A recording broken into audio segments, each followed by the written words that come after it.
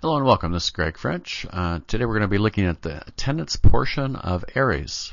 First thing you need to do is go ahead and log in, teacher username and password. Press login. Come up to our first screen here for Eagle High School. This is the demo screen. We have home, attendance, grades, student info, and resources. We're going to look at attendance here. Take attendance. Look at period number 1. They've got 6 periods. Total. Now these are in black. That means the attendance has already been taken. If they were in red, that means you still have to take the attendance. So we're going to look at period 1 here. This is the attendance roster. We have 34 students in this particular period. We have a student number, name, grade level, ethnic code. Now if you want to know what these ethnic codes mean, you just click on ethnic code here and we get a list of all of those codes. Same with the home language. If they have a home language that's different from English, we can go ahead and go over here and see what that home language is. Now for the attendance, we have an A for absent, P for present, and T for tardy. Now our screens will also show a Q for a tardy greater than 30 minutes. Now if everyone's here, we don't have to do anything except just submit the attendance. But if we do have an absence, we can go ahead and click on that particular student and that absence and then submit that attendance. And you can see that that absent, this column here, this yellow column, is for today's date when it's in yellow. And now we have an A marked for that student.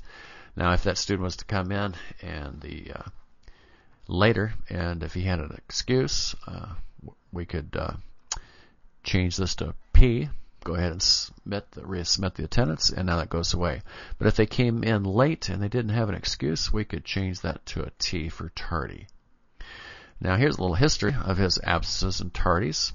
Now the absences should change to an E if he brings a note in from home, and the office will go ahead and clear those absences.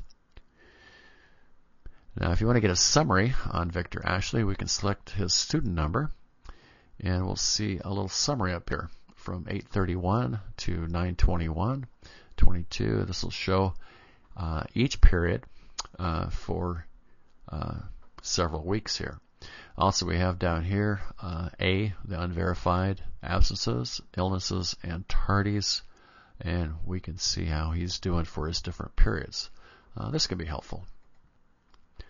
Now also we could take attendance by photo. We have a photo option here for period 1, and we're in the free form right now, and we can go to the seating chart and switch back to table view for period number 1. And we can see here's a table view of the students. And if we want to take Ashley Victor and move him up into position number 1 here, all we need to do is put a 1 here, resubmit that change, and you'll notice he immediately moves.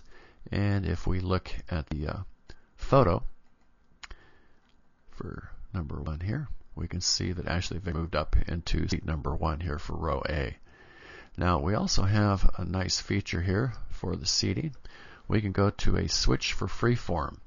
Now most of our classrooms are not in the standard layout, so if we switch to freeform here, we can go ahead and take our students and move them anywhere we want. And we can get them into a seating arrangement that fits our classroom. And all we need to do is once we've moved them around, we can submit the change, and now they're in that. Now you have a list of all your students here, so we can continue to take students and move them to their positions, and continue to do that until we've got all our students listed here. And then go ahead and submit those changes. Now also we have reports. We have a weekly attendance report. Normally the office will print these out for us, put them in our box, and we just need to sign them.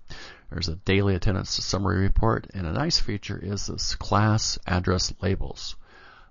We can select and print labels for any of our periods, and we have a complete list of the students by the parents and their addresses.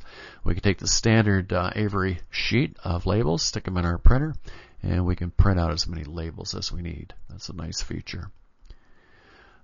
Also class rosters. We could create a class roster of each of our periods. And here we have a class roster with student number, name, grade level, and phone number. This can be very helpful. Now, this is all the features for the attendance. Thank you very much for your time.